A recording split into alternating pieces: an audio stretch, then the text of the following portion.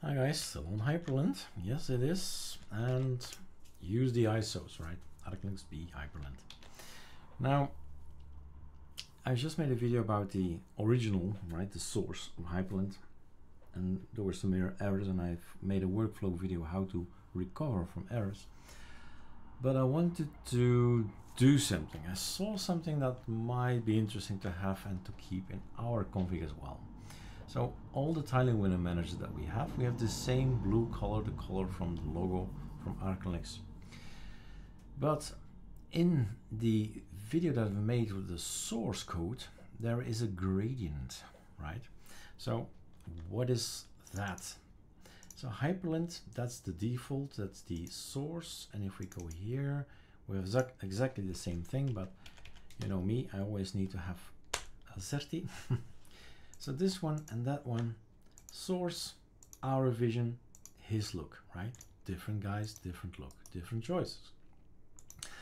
Now the color we're gonna look for, the thing that I want to check out, if maybe, right, maybe we shouldn't go for something else as a look, as color, has to be somewhere in the Hyprland, I would think, right? Decoration, it's a kind of feeling that it was, how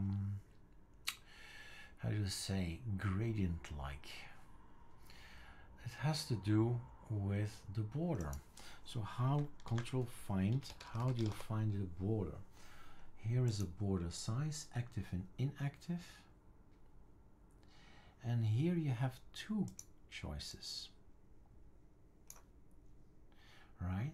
So what if, Control C, we go for that particular code, and was that an issue? I believe that was an issue. Let's see. Not at this point in time. So we have this blue up here, and take a good look at the video, because this is more to the purplish kind of coloring, and it's actually nicer. I like this better. Means you're gonna get an update, you're gonna get this code coming in, and it's 45 degrees, right? 90 degrees, this is 90, that's 45. So blue up here and purplish down here. And if you're wondering how do I know that this is purplish, then you do something like this. Don't take the last two because that's transparency.